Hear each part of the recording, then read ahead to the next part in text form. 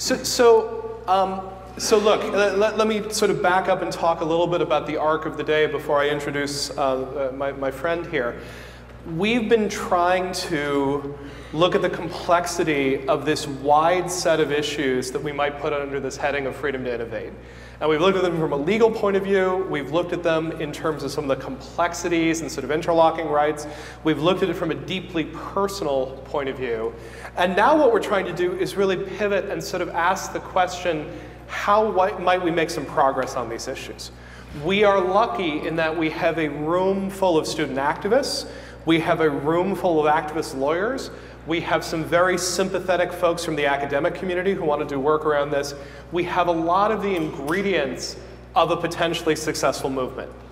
We also have here, sitting to my right, a man who's going to complain about every aspect of how I characterize him, but I'm going to go do it anyway, which is I'm about to introduce you to Peter Suber, who has been one of the leading lights of what I consider to be one of the most successful movements to come out of the academic community in the last decade, which has been the movement towards open access publishing. And OA has managed to really transform not so much the laws, but really the markets and the norms around intellectual property, around scholarly publishing. And a lot of it has had to do with Peter, both as an activist and a scholar and as a leader, because he's really been the chief documenter of the movement, first of all in a remarkable blog that he ran for many, many years, and now in his position over at Harvard University. So I asked Peter to join us because it's hard to build successful movements. It's particularly hard to build successful movements out of academic communities, and it's really helpful to have a hero who's sort of done this before. So with all that pressure sort of setting you up, I am now going to have a conversation with Peter, and I'm already going to tell him that he's not allowed to refuse my characterization of him. I was about to spend 20 minutes correcting you. Is it on? It doesn't sound like it. I think it's mostly that it's upside down. Which is? The mic itself. Okay. I don't have a presentation planned. This is going to be a Q&A. But I thought the topic was how do movements overcome legal obstacles in order to become successful? And I was going to start with an apology and say the movement to which I've devoted myself was legal from the start. So I don't have any advice for the others. But I want to thank Star and Jeremy for their presentations, partly for the presentations themselves, for their experiences, but also for correcting my concept of the topic today. It's not enough, that is, a movement doesn't have to be illegal from the start to be relevant to our discussion. If it's perceived to be illegal, if it's misperceived to be illegal, if there are groundless objections to the legality of it, that's enough to halt it or to create fear that slows everything down. And certainly the open access movement faced problems like that. I think it was legal from the start, but there's no doubt that lots of other people did not think so. And that included both proponents of open access and opponents of open access. I'd be happy to talk about the legal misunderstandings on both sides that slowed us down. But with that frame, I'm happy to talk about it. We had a lot of experience overcoming those obstacles. So before we do anything else, not everyone here is going to be familiar with the term open access. Yep. Give us the compact definition of open access, Yep. and to save the question that I'm going to take as a follow-up, why is this so important at this particular moment in scholarship? Yep. Open access means free online research, where free is used in two senses, free of charge and free of needless copyright and licensing restrictions. That is both gratis and Libra. Free for people to read if they have an internet connection, but also free for them to use and reuse without seeking permission or making any extra payments. It's desirable, it's urgent today for the same reasons it was in the early days. Research tends to be done at great expense by people who are paid to do it, who don't get royalties for publishing it, who would not be harmed by giving it away, but who nevertheless give it away to journals who lock it up and charge for access, and who charge prices that exceed inflation by 3 or 4 times over 3 or 4 decades. So we've reached a crisis in which libraries, even wealthy academic libraries, cannot afford to buy all the research needed by their faculty and students, even though it's done by their faculty and students and by similar faculty and students elsewhere. So the volume of research being done and the volume being published is growing steadily, but the prices are growing too. So you've broken the back of libraries. Libraries have to cancel journals every year for budgetary reasons alone, which limits the access of the people affiliated with that institution. The high prices have already, generally speaking, killed off individual subscriptions. When I was a grad student, I individually subscribed to a handful of journals because they were in my area. I wanted to track them, but they're completely unaffordable today, and that's true more or less across the board. So the only way most people get access to research is if they're lucky enough to be at an institution that's wealthy enough to subscribe to the journals that matter to you. And the number of people in that category is getting smaller and smaller, while the volume of research is getting larger and larger. So this research is, on the whole, funded by public money, and as I say, written by people who voluntarily give it away, and yet it's locked up where very few people have access to it. That's a huge mistake. You could call it a market mistake or policy mistake, but it's hindering our ability to learn what is already known and then to use what is already known.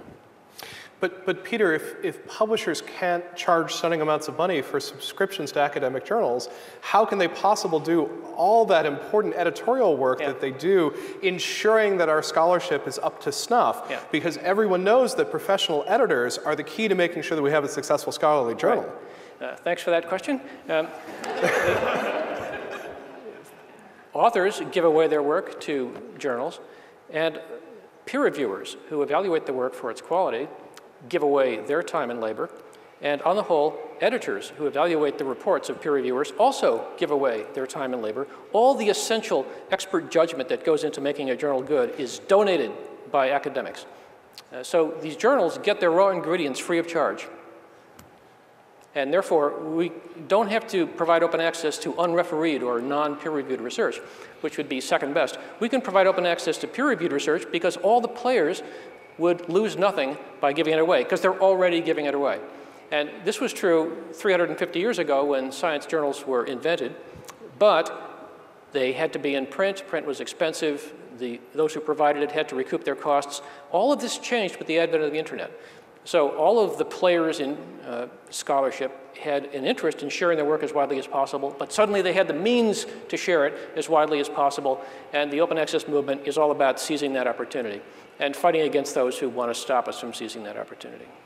So give us sort of a landscape of what the open access publishing movement looks like at this point. This is something that as recently as 10 years ago was something of an edge case in terms of the academic field. Now, at this point, there are numerous highly respected peer-reviewed journals, including some that I know that people in this room publish in, that are open access journals. Give us a sense both for what are some of the highlights in that space and also maybe a little bit of financially how those journals work. Yeah. First, there are roughly two ways to make peer-reviewed research open access. One is to publish in a journal which is itself open access. So conventional journals, traditional journals, were not open access. They charged a subscription fee. You could call that an access fee. You had to pay to read the piece. But there's a new generation of journals called open access journals. They're free to start with. So if you have an internet connection, you can read their full contents online without paying a thing. Those, generally speaking, are new in the age of the internet. The earliest ones we can find are roughly early 90s, even though we had an internet and a web before that. There were non-peer-reviewed newsletters and things like that before then, but the first peer-reviewed journals to take advantage of the internet to provide open access were in the early 90s. So long ago, there were just a handful. Today, there are over 10,000 peer-reviewed open access journals. The other way to make peer-reviewed work open access is to publish in any journal you like, including those that are not open access. Take a copy of the peer-reviewed manuscript, the one that's most useful to other scholars, and put it in what's called an open access repository. The repository itself does not provide peer review, but it can distribute peer-reviewed work. The trick here is to avoid copyright infringement, and we'll talk about that. But it's a second way to do it. One advantage is that it frees the author to publish anywhere they like. And very often for career points, they have to publish in high prestige journals.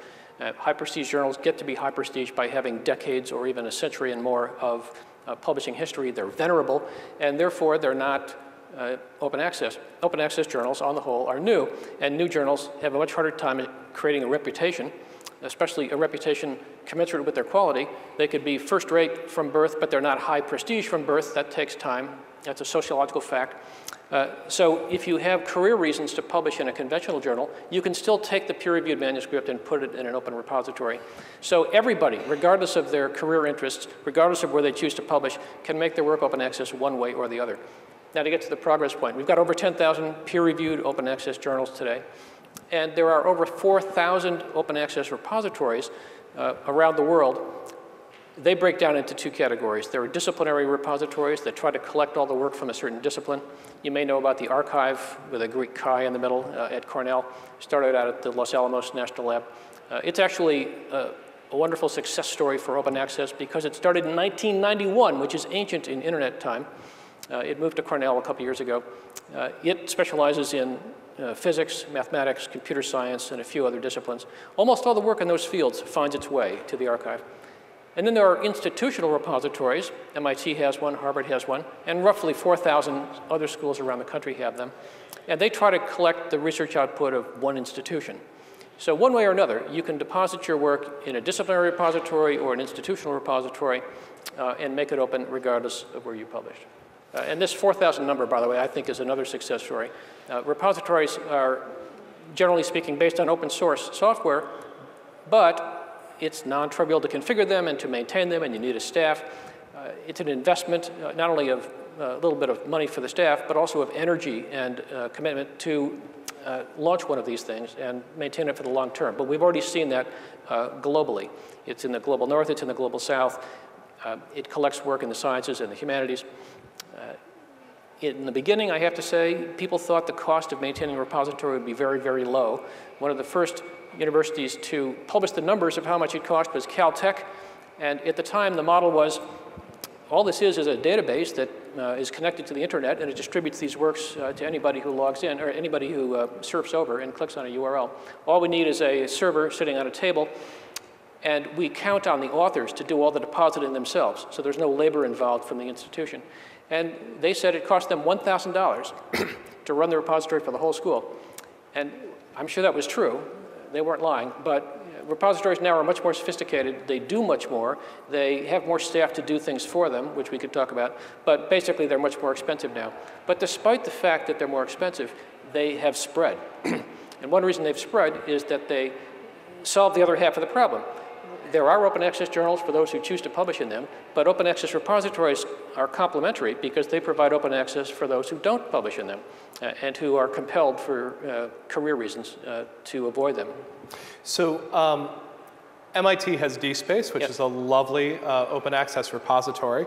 And clearly, given the fact that we're all in this business to ensure that knowledge is available to as many people as possible, since MIT has made commitments like edX, the idea that we're going to try to make our classes available to people online, since we have folks like Raphael Rafe standing up and saying that we're not just trying to teach people on campus, but trying to enlighten people all over the world, I assume that 99.9% of papers published by MIT professors are within DSpace, right? Yeah.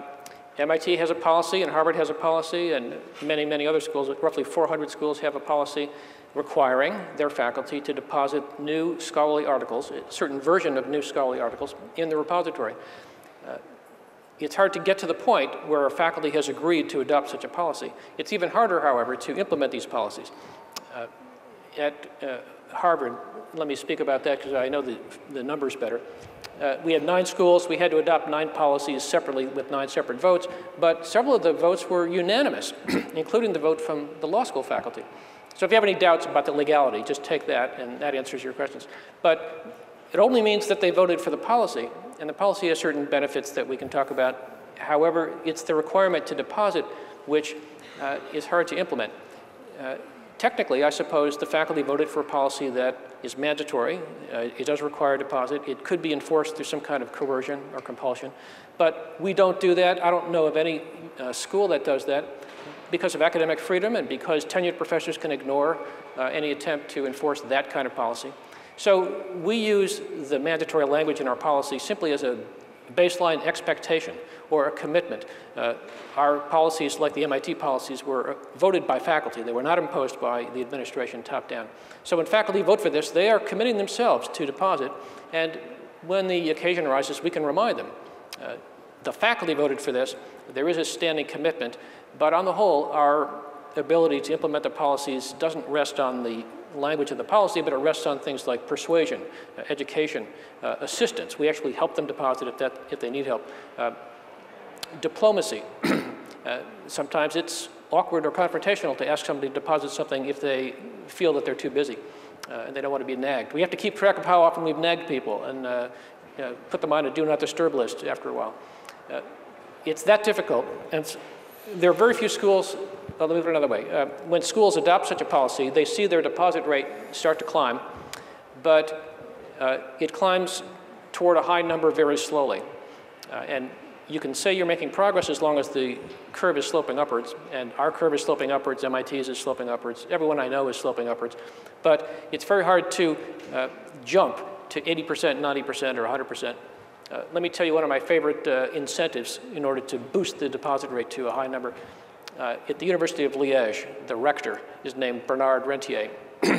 And because it's a European university that's more or less governed from the top down, and because he's an enlightened despot, he said, when a faculty member comes up for promotion and tenure, and they want the promotion and tenure committee to review any journal articles that they've written in the past couple of years, the committee will only review the ones that are on deposit in the repository. It's beautiful because it doesn't change the promotion and tenure standards. It doesn't change where faculty are allowed to publish. It simply says, if you want us to read the darn things, put them in the repository and make them open access. Another way to put it, we have an interest in seeing that you do good work, and we'll give you the signal about that during promotion and tenure. But we also have an interest in seeing you make your work accessible to other people, and we do that through this rule. Their deposit rate is close to 100%. And it's fair to say no university comes close to that unless they have a similar policy. And there are not that many. There are about a dozen institutions around the world that have a policy like that. It's almost impossible in the US because we have much more bottom-up or faculty governance, and faculty won't impose this on themselves. But we're trying something similar at Harvard in a few departments. Instead of having a hard and fast rule that says the committee will ignore any work that's not in the repository, we simply try to introduce an incentive into the, call it the faculty mentoring process or advising process. So if a department says to its junior faculty, you're coming up for promotion and tenure next fall, let us recommend some ways that you can prepare for promotion and tenure. Get your website in order so it's accurate and up to date. Identify some external colleagues who can write letters for you. Put all your recent articles in the repository, and then 4 other things. So it's one item in a list, but you know it gets the attention of the candidate who wants to do everything on the list. So it's not a requirement. It is a recommendation. It's a recommendation for the best of reasons. There's something cynical or deceptive about it. The department really wants that to happen. The policy is already in effect at the school. The department is simply saying, we endorse the policy. We want to do our part to help make it happen. And good news, 2 departments at Harvard have already done this. We can't do it university-wide because Harvard doesn't do anything university-wide. MIT might be able to do that. Some other schools might be able to do that. I recommend it. But it's an example of using incentives where you cannot use compulsion or where you wouldn't want to use compulsion. So it's sometimes hard to get a sense for just how much OA has actually changed reality over the course of about a decade. I mean, literally, we're talking about a landscape where as recently as 10 years ago, people who were concerned about their tenure and promotion prospects were, for the most part, publishing in journals that can have access fees that are well into the 5 figures per year, that are inaccessible to all but the biggest universities out here. We are now within this decade to the point where you have big prestigious universities essentially telling faculty, you are required to make your publications accessible open access. And by the way, if you'd like to get tenure, you probably ought to take this as a first step. Yes. Peter, I want you to talk about the even crazier aspect of your reality distortion field here, which has had to do with US government funding and open access. Yeah. The first federal agency in the US to have an open access policy was the NIH, the National Institutes of Health. And it was also one of the first funding agencies in the world. It almost had a policy in 2004, which would have made it the first public funding agency with a policy, but because of lobbying, it was delayed. It adopted a policy in 2005 that was heavily diluted by this lobbying, and the 2005 version was a mere recommendation or request. By 2008, the same policy became mandatory. So that's when the policy became strong, and by then it was no longer the first. But the NIH policy was very progressive for its day. It simply said if you take an NIH grant to do your research, then you must make any articles reporting that research open access. Must was in the policy. And of course, remember, this is public money. So the background principle is if you take public money to do research, you owe the results back to the public. And we will see to it as the public's agent here. If you, by the way, it had one more important qualification. If you go to publish the article based on your research, you must retain the rights to authorize open access. Don't just sign anything the publisher puts in front of you. You must modify the contract to retain the right to authorize open access, and if the publisher that you want to publish with does not let you do that, you must go to a different publisher. So there were several musts in there that were very strong, and it was that strength that made it progressive. Lots of publishers hated the idea. As I said, they've been lobbying against it for years. They finally lost, and the NIH is so large that publishers were forced to accommodate it. They could have ignored it. That is, they have a right, an absolute right, to refuse to publish NIH-funded authors. And by the way, I want them to have that right. I don't want any publisher to be forced to publish anything. They could have exercised it, but they didn't because NIH is so large.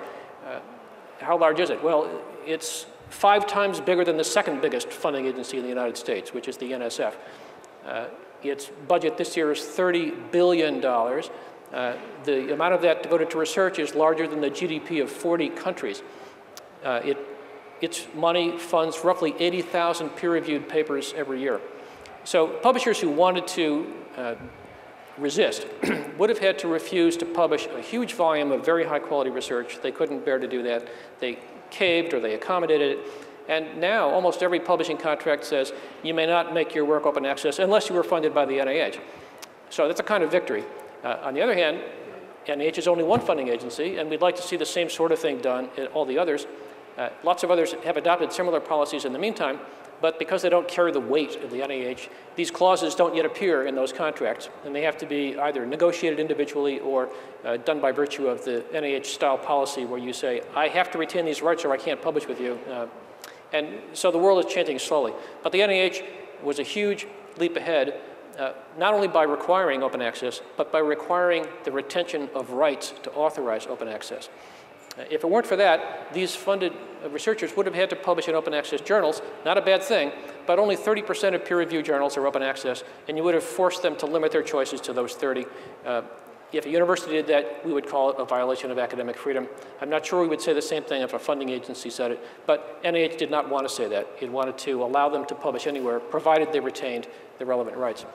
But since then, funding agencies, public funding agencies in every part of the world have adopted similar policies. And when I say every part of the world, I don't mean high research output countries.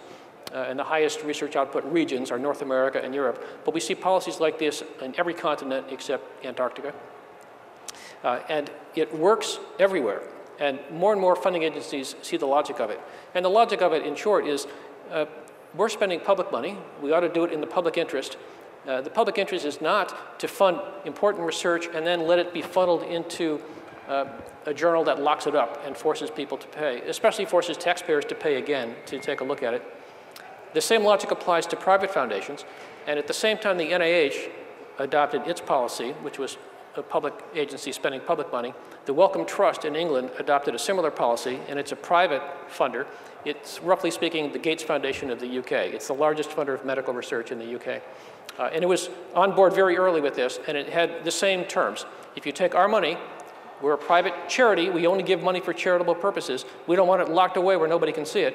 You must make it open access, and you must retain the rights to make it open access. And if you want to publish somewhere that won't let you do that, find a different publisher. Period, the end, otherwise you don't get our money.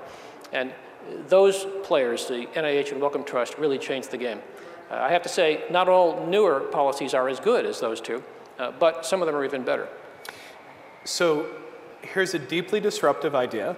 It's an idea that's challenging to the business models of some well-established players. It's a radical and new idea when it comes out within academic communities and out within publishing communities. Literally over the course of 10 to 15 years, it's now become a mainstream idea to the point where 30% of peer-reviewed journals are open access. There's an incredible choice of it. Universities have mandatory policies requiring deposit and open access repositories. The largest funder of research in the US and in the UK both require publishing under these terms. Yeah. By the way, I can add, NIH is the largest funder in the world if you don't count classified military research. It's by far the largest in the world. And you're saying that classified military research has not yet subscribed to OA? That's right, exactly. So what I want to know, sort of returning to some of the language earlier today, is whether or not you're a witch. By which I mean, how the hell did you guys pull this off, Peter? It's hard to answer that question because there isn't one thing. It was many things over many years by many people. And I was one of the people, but it's not something any one person did. I was thinking earlier about how to frame the talk. Some of the lessons learned in the open access movement would not apply to some of the speakers earlier today who are representing one project or one startup because you don't have enough bandwidth to do all the different things required or all the different things that we did. We were a movement, and a movement has enough people to use the division of labor to do different things. And if I have a recommendation, it's to fight on all fronts at once, to recognize what the fronts are, and let people set their own priorities. Let me just give you an example. I mentioned there are two ways to provide or distribute open access, through repositories and through journals. Within the open access movement, there's some disagreement about which one of those is better. Some people thought that disagreement was harmful to the movement. I didn't. I just thought it was division of labor at work. Let the people who think repositories are most important work hard on getting repositories launched and filled. Let the people who think journals are more important work on getting journals launched and filled. And the fact that we had different people working on different fronts at the same time was hugely beneficial. But that took multiple people. It took enough people working on each front to make some progress there. And likewise, to go back to lobbying for a sec, a lot of what we did took advantage of the fact that US copyright law allows copyright holders to transfer their rights by contract. So we had to create incentives for researchers to transfer their rights in better ways rather than worse ways. That's one front. But another front was simply to change copyright law. And changing copyright law is very difficult, especially to change it in a good way as opposed to a bad way. And we had the bandwidth. We had the people. We had people who could focus their time lobbying Congress to amend not necessarily copyright law, but the other statutes that were getting in our way, and after amendment would help us. And other people working on contract incentives or other incentives to use your rights more wisely. And without lots of people working on lots of fronts at the same time, we would not have made the progress we did. So it's not a modest answer, it's literally true. This was done by a huge group of people. And at the beginning of the movement, we didn't have a huge group, so that was one of the hardest things to do. I even remember in the earliest days when there were just 5 or 10 of us who were talking about this in public and speaking about it at meetings. It kind of wore me out, and I thought one criterion for success in the open access movement will be when there are 200 people who can talk about this at meetings instead of just 20 people. By the way, we passed that milestone a long time ago, and now there are 2,000 people who can talk about it. But it's very hard to start with a small group of people and make it a large group of people. The advantage we had was that this is a great idea. And sometimes I feel very lucky because I don't think there are any good objections to open access. There's no downside that I have to hide or no compromise I have to make to minimize that. It's all good. I think every objection can be answered, period. Give me time. I mean, I'll give you the answer. But because it's that good and because people perceive it to be that good after they give it some attention, people join up, people sign on, people help out. And the message spread pretty naturally. Well, here's an anecdote. The publishers opposed this, academic publishers. They opposed it bitterly at the beginning, and they've changed a little bit because they see the writing on the wall. But when they were bitterly opposed to it, they hired a communications and lobbying firm to discredit the open access movement and to advance their own cause in Congress. And they spread lots of propaganda They even said that open access to publicly funded research is a kind of censorship.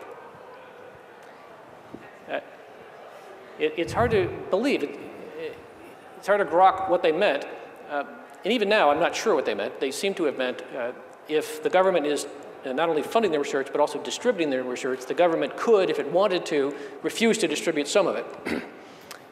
But what they didn't understand was the policy was you publish it first, and then the government hosts a copy and distributes the copy. So even if the government refused to distribute a copy, it's still published somewhere. So there's no censorship. Anyway, that's the kind of communications firm or PR firm that this was. And the letters between this communication firm and the publishing trade association that hired him were leaked. And so we got to see what they said among themselves in private. And one thing the lobbyist, the PR firm, had to tell the group of publishers was, it's hard because their message is better than our message. So to unpack this a little bit, Peter, you had the incredible advantage that by the end, you have a huge group of folks who are able to work on many different aspects of this. And the folks who think that open access repositories are the way to go don't even necessarily have to agree with the folks who think that open access journals are the way to go. Those folks can be working on different aspects of it. Yeah. There is a question, of course, of how you get to scale on that, and I want to ask that question. Another aspect of this is that you were right, that at the end of the day, using public money to pay for intellectual property for companies to close this information off to the taxpayers who paid for it is literally insane. Yeah. But there's another piece of this, or maybe two or three pieces of this that I'd love for you to touch on. One is how did we fund this? How did people sort of come together to sort of build a movement around this? And then also, for all the folks working on different aspects of this, whether they were working on starting journals, whether they were working on pressuring the NIH, how did all those folks end up with a coherent sense of movement and vision out of this? Because I'm literally trying to squeeze you for as much knowledge as I can get before we as a group of people in this room try to sort of turn and do some of this around the issues that we've been talking about and exploring all day today. Yeah. Well, first on money. If you know much about open access, you've probably heard that open access journals charge a publication fee, or what's called an author processing charge, or an APC. It's true that some do, but the common understanding is that all of them do, and that's the only way they can pay their bills. That's not true. In fact, it's not even close to true. Not even most open access journals charge those kinds of fees. Only 30% of open access journals charge those fees. 70% of open access journals charge no fees. Obviously not at the reader side, because that would violate open access, but not even at the author side. They exist on subsidies, and there are different ways they can arrange those subsidies. But at the 30% that do charge fees, this was a new model. A typical journal, a conventional non-open access journal, charges subscription fees, which means the readers have to pay, or institutions that represent readers, like libraries, have to pay. And they're breaking the backs or the budgets of libraries. So open access, some open access journals flipped that around and said, let's get the payment we need from the other end. Even when they do that, some people think they're charging authors and asking authors to pay out of pocket. That's also not true. They send the bill to the author, but roughly 88% of the time, the bill is paid by the author's employer, a university, or the author's grant, a funding agency. Only 12% of the time do authors pay out of pocket. Nevertheless, a common myth is that these are author-pays journals, and that makes them look like vanity presses. Not true, but it was easy for publishers to spin it so that this looked like vanity publishing. And by the way, even when authors pay out of pocket, it's not vanity publishing, because nothing should be called vanity publishing if it has peer review. But that's one way they pay the bills. They charge an article processing charge. The rationale for that is we do have expenses. It's not free to publish a journal, even though it's not as expensive as people think, because they get their raw ingredients free of charge. But if somebody can pay their costs up front, then they don't have to charge the end user anything. This may sound exotic, but it's exactly the same business model used by broadcast radio and broadcast television. There are a lot of expensive production costs. They could never operate if they couldn't get those costs recovered, but they don't charge the end user. you can listen to radio, and broadcast TV free of charge. It's because other people paid upfront to cover all those expenses completely. Who does that in the case of TV and radio? It's usually advertisers. In the case of public TV, it's people of goodwill who make a donation. In the case of scholarship, it's universities and funding agencies. And it works perfectly well most of the time. The fee-based model for open access journals works best in fields that are well-funded, like medicine. Medicine is probably the best funded of all the disciplines, and almost every open access journal in medicine uses this model. It's no problem for the authors because almost all medical research funders are willing to pay this fee, and they say so up front. This model is rarest in the humanities, where almost no research is funded. And every time a humanities organization wants to launch an open access journal, if they labor under this misunderstanding that you have to charge a fee, otherwise you can't do it, then they give up because they say, we could never get away with that. Our authors don't have the money to pay these fees. They need to learn more. There are other ways to do it. By the way, I maintain a list on Wiki of the business models used by different open access journals, and currently it lists 15. So fees are only one of 15 different models that are already in use, already attested. I mentioned that the no-fee journals use a subsidy of some kind. There are many different sources of the subsidy. It can be a nonprofit institution of some kind or another. Sometimes it's a funding agency. Sometimes it's a university. Sometimes a hospital or a museum. Sometimes it's a consortium of organizations that want to see a high-quality peer-reviewed journal in some niche on some topic survive.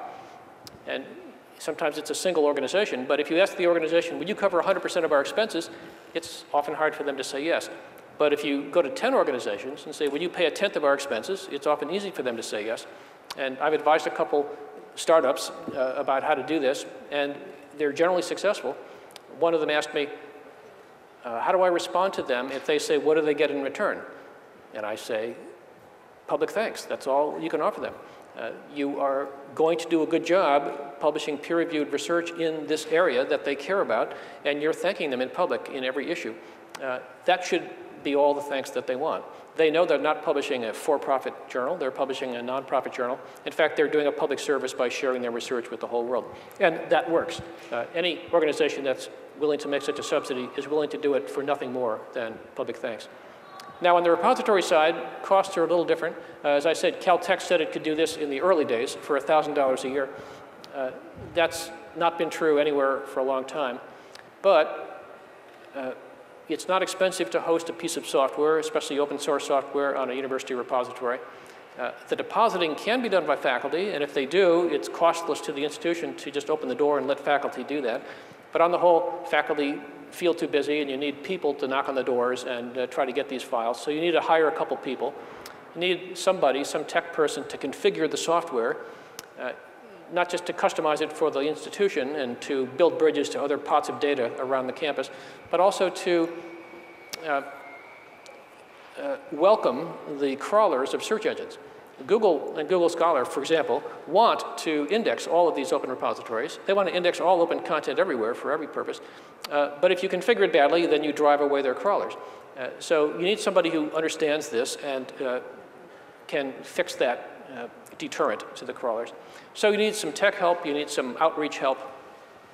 And a repository, because it's open access, or it provides open access to its contents, and because it's a general purpose database that allows easy deposit of new content, is a general purpose tool. And we recommended them for the sake of hosting scholarship, for the sake of other scholars elsewhere. But once they're built, all these constituents come out of the woodwork at a university and they say, well, can we put our digitized special collections in there? And again, why not? It's already there. It's a special tool for that purpose. Can we put our university records in there and keep them dark? Yes, why not? It's that kind of thing. So more and more people want to make use of it. The good news is there are more and more stakeholders on campus who want to see it survive. On the other side, it becomes more and more expensive because you need more and more staffers to take care of it. So it's a non-trivial expense at many schools, and to the credit of the schools that do this, that spend the money on it, they see it as an investment in a superior alternative. And the same goes for schools that have a fund to pay these fees at open access journals that charge fees. Harvard has such a fund. Hundreds of other schools have these funds, and this money had to come from somewhere else. They had to deny something in order to create the fund. That too is an investment. So even in this period where library budgets are being squeezed by hyperinflationary journal prices, they're finding money to invest in a superior alternative.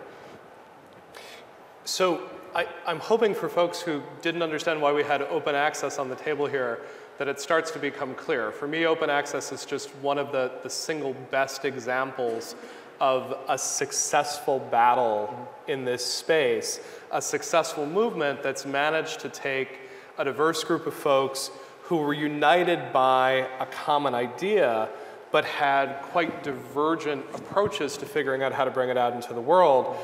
Peter, I assume at this point that OA is such a success that everybody involved with the movement has retired to Hawaii? Yeah, I'm waiting for that.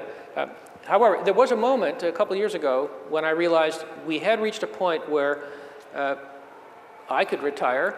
I don't want to make it sound like I was indispensable before, but I felt like I was playing a role that, if not played by somebody, would hinder things. And I knew that enough fires had been lit that they would stay burning and I could just go to Hawaii if I had the money to go to Hawaii. That's been true for a couple of years, so this is very gratifying. There's a sort of self-igniting moment when a movement really takes off. Enough people understand it, enough people get it, enough people are working on enough different fronts that you know it's non-stoppable. And open access was non-stoppable several years ago. On the other hand, it's far from the default. And to me, there's no single finish line for the open access movement, but a quasi-finish line is when all new research is open access by default. And if there's some special reason not to make it open, then we change, that author or that publisher can flip a switch and take a different course. But by default, everything new should be open. We're not there. We're not even close. Or to put it another way, it's uneven. Most medical research, I think, is now open by default because most medical funders want to make it open. And the NIH took the lead on that. And the NIH funds most medical research, together with Wellcome Trust, the Gates Foundation, Howard Hughes Medical Institute. All of these have open access policies. So they made sure of it. Physics, on the whole, is open access by default because the Cornell archive has been so terribly successful. By the way, it's a nice question for a sociological study or a dissertation sometime. Why physics before the other fields? I have some theories about that, but the fact is the disciplines are moving at different rates. Physics moved fastest on open access repositories. Medicine moved fastest on open access journals. In a couple fields, I think we can now say new work is open by default, or more new work is open than not open. But in almost every other field, that's not true, so we're still climbing toward that plateau. Last year, a published study showed that 50% of all the work, new research journal articles published since 2012 were open access in some way or another. That is, in a repository or in a journal. Legally or illegally, they were just open. After a few years. It doesn't mean they were open from birth, but after a couple of years. But still, that 50% is an important marker. And by now, nobody's repeated the study. I'm sure the number is higher. So you could say that's a tipping point or a crossover point. There'll be another one further ahead where I think we can say for every discipline, all new work is open by default. There are exceptions where people choose something other than the default. But if we can get that far, I think we can call it a day and have our victory party.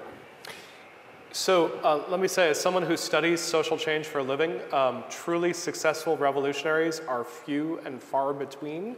I'm sitting next to one. For those of you who are interested in making change in the world around these issues, I highly recommend interrogating this man and getting his secrets, and we're going to take a few moments to do just that, starting with the gentleman in front here. I've got a LaTanya Sweeney question, Yep. I guess. LaTanya Sweeney actually, her research sort of guest starred in the last presentation, so it's Right. a shame she's not here. But a lot of the only problem I've ever heard about open access is the problem of data sets and de-anonymization, things about sociology, some medical studies, Yep. that you could potentially take a study and reverse it to the participants. How do you handle that? I mean, are you putting? Is there an advantage to elitism? What's elitism here? Oh, not in open access. I mean, is there advantage into the elitism of? Is there an advantage to on closed open access in this case? Oh, I see. Closed access. I never heard that called elitism. closure or privateering, but first of all, I was talking mostly about open access to texts, not data, and in particular, open access to journal articles.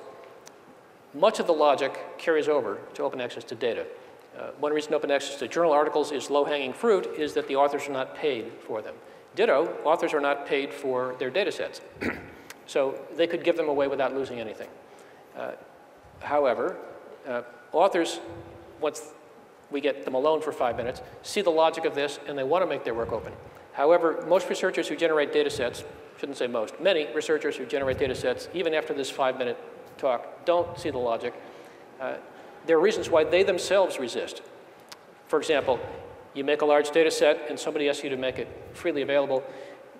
You've published one article on it, but you'd rather publish 10 before you give away your data. You don't want to be scooped on your own data by other people. I think that's a legitimate interest. The data needs annotation. Suppose your data takes the form of a spreadsheet and the columns are not labeled. They're just full of numbers. You know what the columns stand for. Nobody else will. And you would be embarrassed to share it with people who found it inscrutable. Or at least you'd say, what's the point of sharing it if it's inscrutable? I would need a year to annotate it, and I don't have a year to annotate it. I'm moving on to my next project. So that's a common objection. Another objection is medical privacy, as you say. And lots of people, including me, I have to say, think medical privacy comes first. And if your data contains confidential information about human subjects, you can't make it open, at least not without consent. Another objection is that the data set is simply titanic. Some data sets in astronomy are so big that you cannot download them.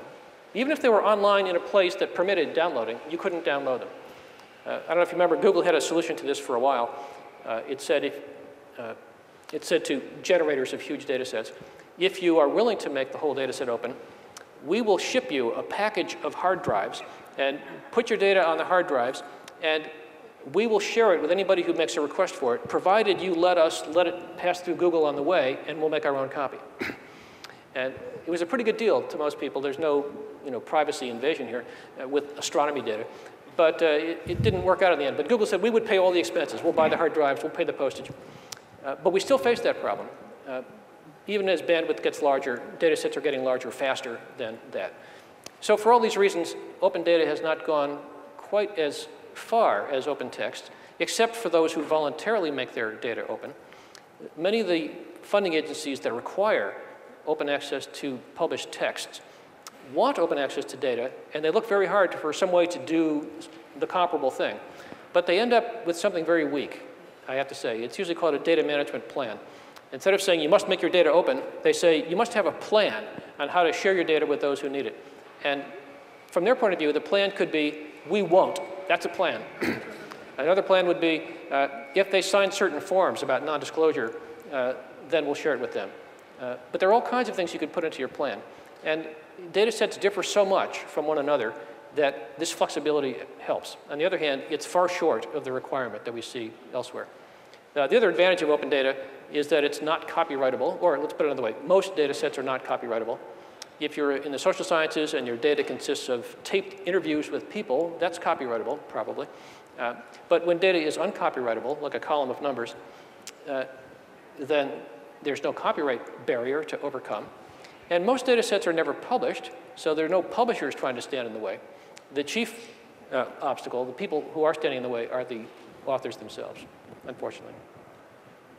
So we've got time for maybe one or two more questions here. Should we go over here?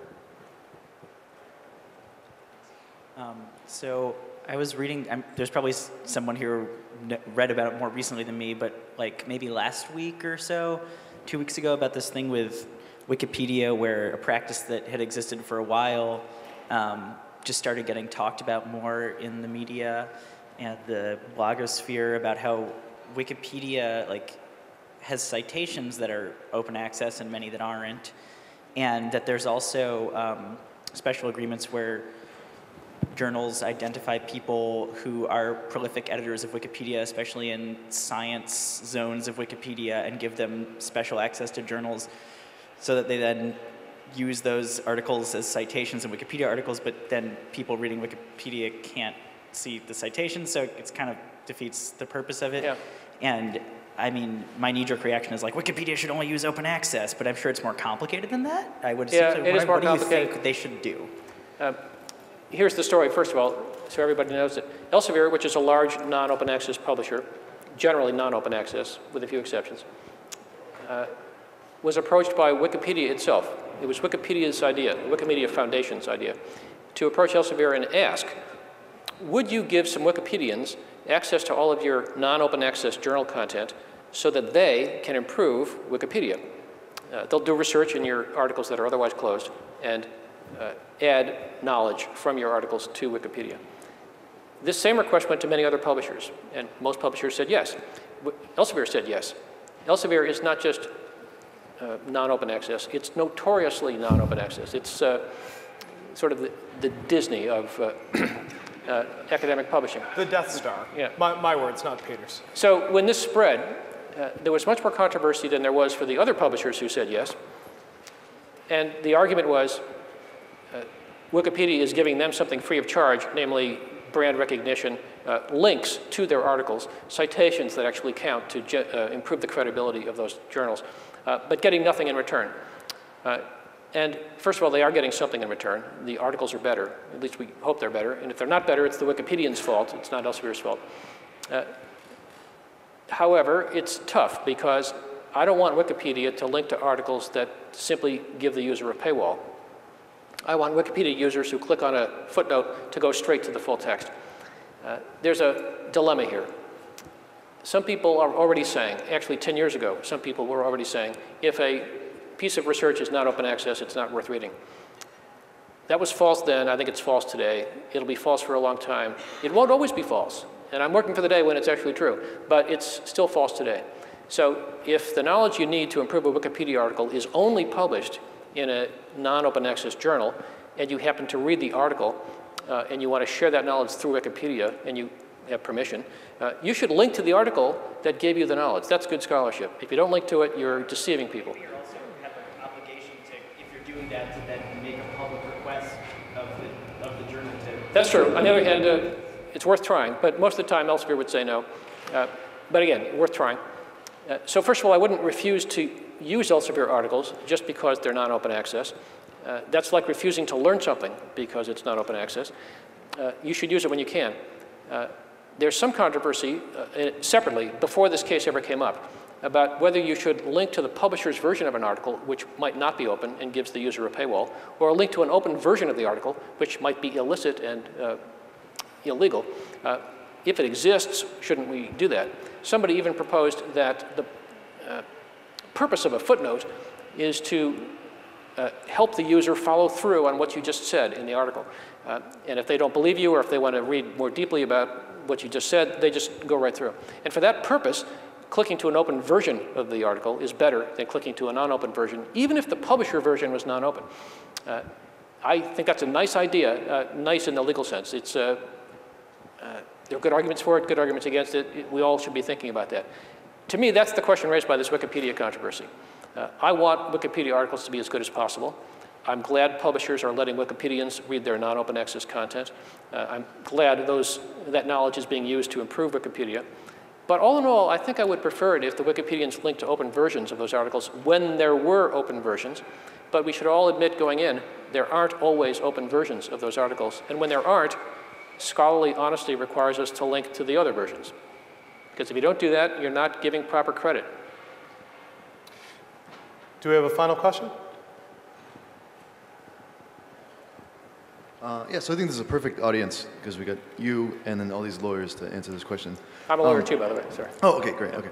So fair use, right? So I've always thought that, like the copyright claims on these articles are all kind of deceptive because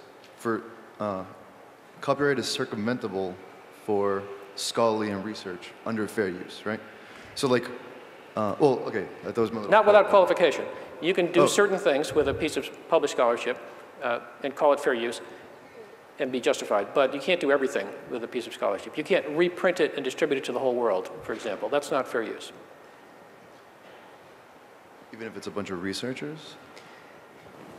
If who's a bunch of researchers? It's a researcher sharing it with researchers. No, right? again, if you reprint the full text and share it with the whole world, which means researchers and non-researchers, it's not fair use. Even if you shared it with just researchers around the world, it's probably not fair use. It's also controversial whether even sharing it with a full classroom of students is fair use, even though classroom use is in the legislative history about fair use, and that's supposed to be a paradigm case of fair use.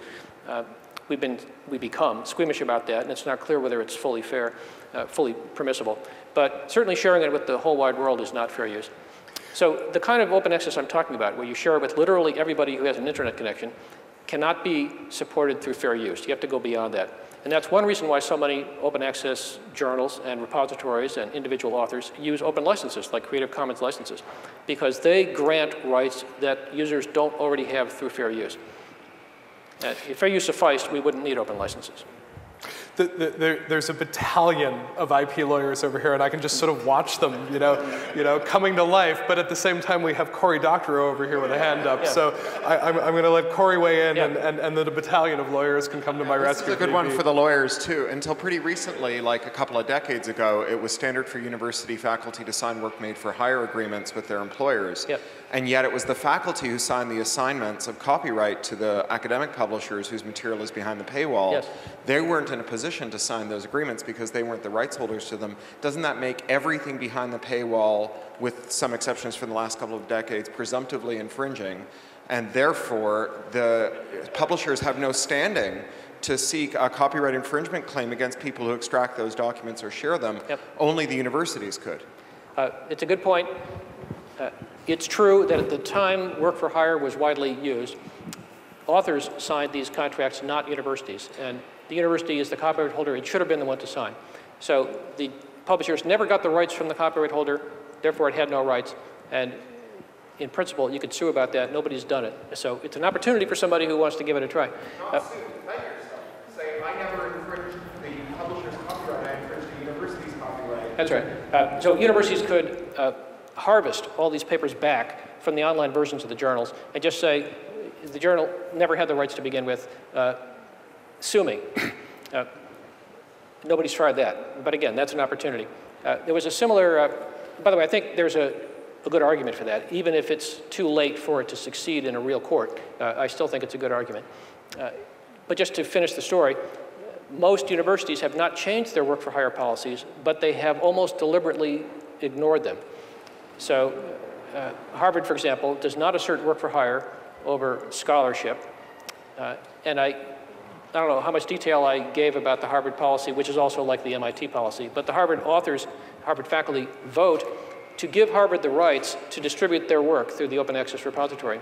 And that grant of rights from the authors to the institution presupposes that there's no work for hire. It's a way of saying we own the rights, we authors, and we're now granting them to you, or at least non-exclusive rights, so you can distribute this work. And if work for hire were still strong, authors wouldn't have to do that. Universities could provide open access on their own because they already have all the relevant rights. We found that politically, it was much easier to get these policies adopted if we could show people that they presuppose that there is no university work for hire and that the rights belong to you, the faculty member, and we're asking you voluntarily to grant certain subset of those to the university for these purposes. Scholars like that. And the fact is, it's true that we're asking them to do it voluntarily. It's true that the university never asserted work for hire anymore, not for decades. And it's true that the result is faculty get back more rights than they had before. I didn't mention this either, but when the university gets all these rights by virtue of the policy, it gives them back to the faculty member because the policy says not only can you use these rights your own way, but you have the right to give them to other people, including the authors. So authors get back more rights over their own work than they got from their own publishing contract. So it leaves them in a much better spot. And authors who understood that tend to like it a lot. They say, first of all, I never liked work for hire. I'm glad that you're asking me as if I were the rights holder, and I'm glad I'm getting more rights back than I had before. So we're going to close the session here. Can we get a round of applause for Peter? It was incredibly helpful. Yeah.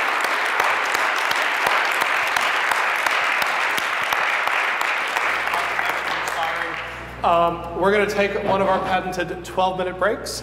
We're going to be back here in front of the lights, which feel to me like the setting sun, at approximately 4:20 p.m. so that Nathan Matthias and Kate Darling can talk about the remarkable work that they've led as far as work within MIT. And then we're going to move into a closing discussion of what we might be doing as far as building student movements. So see you back in roughly 10-ish minutes. Thanks.